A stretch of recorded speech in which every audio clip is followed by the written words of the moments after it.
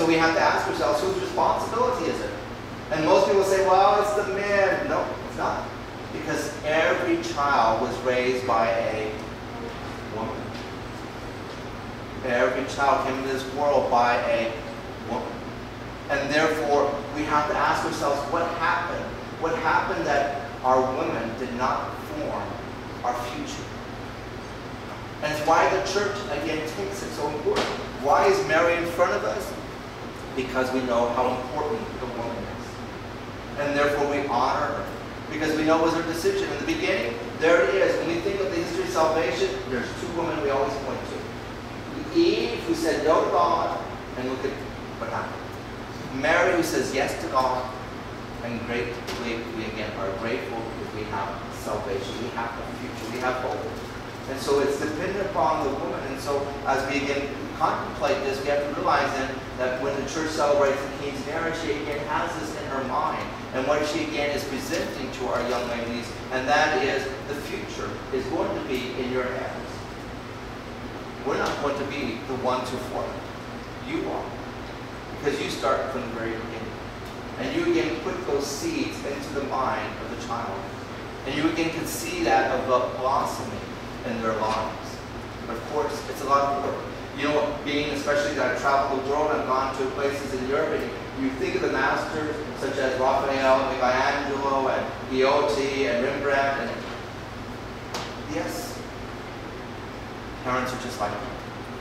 Because they have to look at all the details, all of the things that are necessary, in order to make sure that that which they want will be there at that moment, that they present their daughter to the world. And therefore, as such, again, we look at that. But now it's Kimberly's, now it's Ashley's turn to say, now it's my responsibility.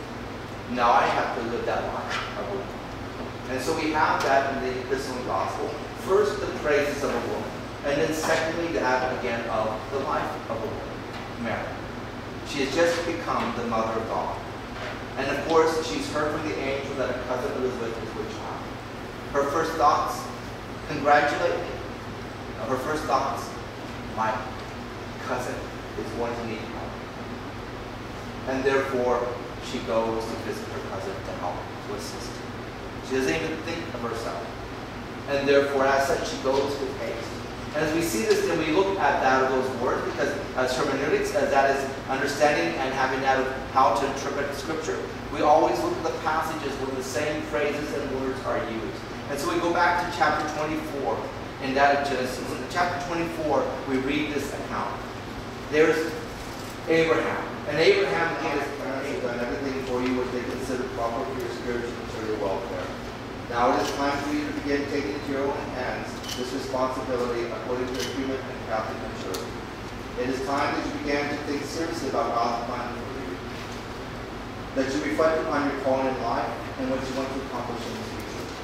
Before anything else, it is necessary that you conscientiously accept your baptismal promises you received. On that occasion, you and your parents and godparents spoke, and now you will speak again for yourself to renew and confirm these baptismal promises.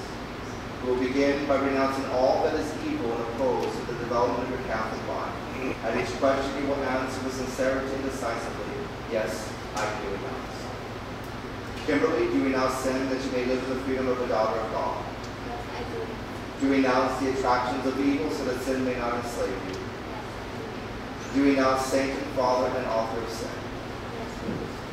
Having renounced everything that may be harmful to a Catholic faith, you may now profess your faith with complete liberty and fortitude, answering, yes, I do believe.